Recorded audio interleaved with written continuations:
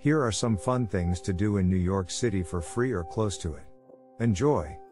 Visit Central Park. Not only is it one of the most well-known urban parks in the world, but it is also one of the largest urban parks in all of the world. Main attractions include formal spaces such as the Central Park Mall and Bethesda Terrace, as well as landscapes such as the Ramble and Lake, and the Hallett Nature Sanctuary. More main attractions include the Jacqueline Kennedy Onassis Reservoir, and Sheep Meadow, amusement attractions such as Wallman Rink, Central Park Carousel, and the Central Park Zoo, and the Delacorte Theater. New York City, the city with the most people living in it, is home to Central Park. New York City is the most populous city in the United States. The park encompasses an area of more than 843 acres and features an abundance of verdant vegetation throughout its grounds, or equal to more than 637 football fields. Wow! The High Line is a hybrid public space that opened in 2009 after being saved from demolition by residents of the surrounding neighborhood in the city of New York. Visitors to the High Line can experience nature, art, and design there. In addition to that, it provides its visitors with access to a wide variety of free activities, such as the chance to go bird watching, picnicking, walking, and cycling. The park is a wonderful place to go to get away from the noise and activity of the city. You can listen to the birds sing, musicians play, kids playing and people watch. Take a walk along the High Line, a public park that was constructed on top of an abandoned elevated railway track. The High Line is located in New York City. The High Line is a public park located on the west side of Manhattan that was constructed on top of an old freight rail line elevated above the surrounding streets. It is an excellent location for taking a leisurely stroll, people watching, and simply unwinding. In addition to providing stunning perspectives of the city, it is also an excellent location for doing any of these things. In addition to the gardens and various food vendors, the park is home to a number of different art installations that can be viewed there. Visit the Brooklyn Museum. An art museum that can be found in the borough of Brooklyn in New York City is known as the Brooklyn Museum. The museum is the second largest in New York City and spans a total area of 560,000 square feet. Its art collection comprises approximately 1.5 million individual pieces.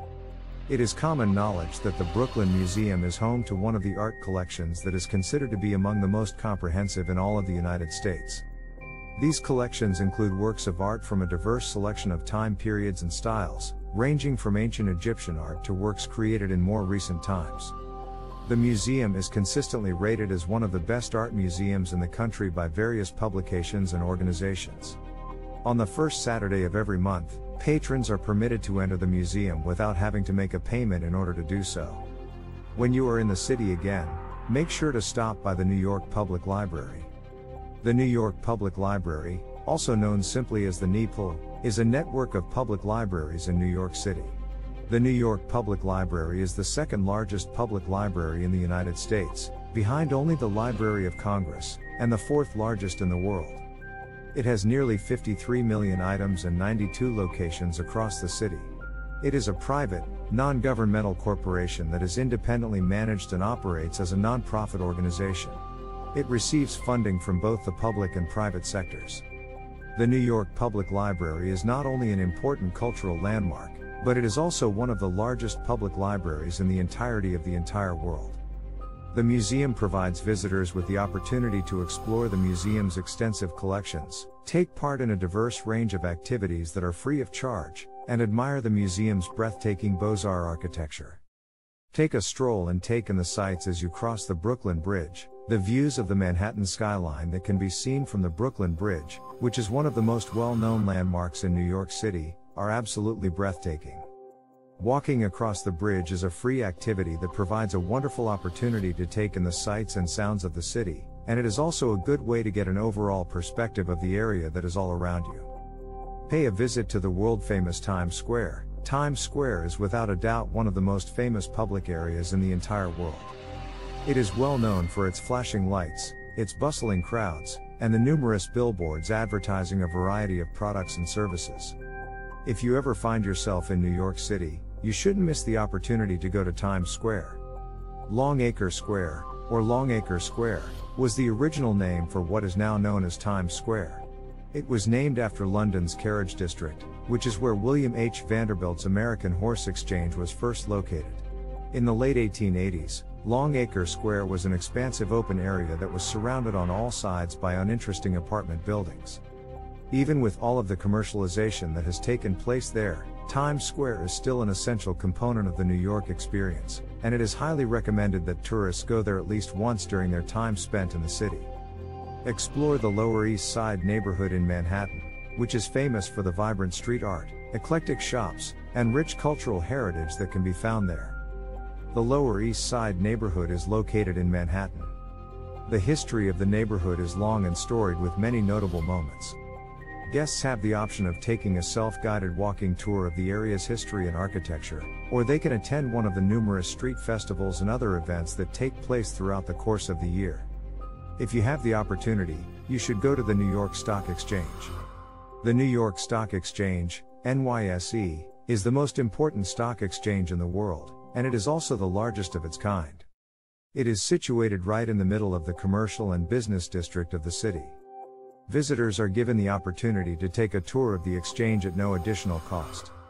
During their time there, they are informed not only about the history of the organization but also about how it currently operates its trades.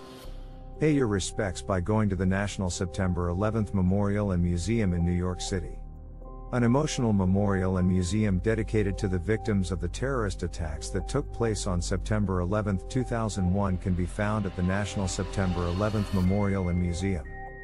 Taking in the sights of the reflecting pools, which are situated within the footprints of the original towers, can help visitors gain an appreciation for the tragic events that took place on September 11, 2001. One of the best ways to see one of the most famous landmarks in the world, as well as a symbol of freedom and democracy, is to visit the Statue of Liberty by taking a ferry to the island where it is located. Many people believe that the Statue of Liberty is one of the landmarks that is most easily recognized all over the world. Free ferry rides can take visitors to Liberty Island, where they can see the Statue of Liberty and learn more about the landmark's background. Even though there is a fee required to access the crown of the statue, the trip is more than justified because the views from the base of the statue as well as the island are still remarkable and make the trip more than worthwhile. There is an abundance of other things to do in New York City that do not cost anything, such as going to the city's public markets and museums, exploring the city's neighborhoods, and looking at the city's street art. There is always something new and exciting to experience in this part of the world, and it does not matter if you were born and raised in this bustling and dynamic city or if you are just passing through. Quick history: Dutch colonists established a trading post on the southernmost tip of Manhattan Island around the year 1624, which is where New York City can trace its roots back to. In 1626, the settlement was given the name New Amsterdam, and in 1653, it was incorporated as a city. There is always something new and exciting to try.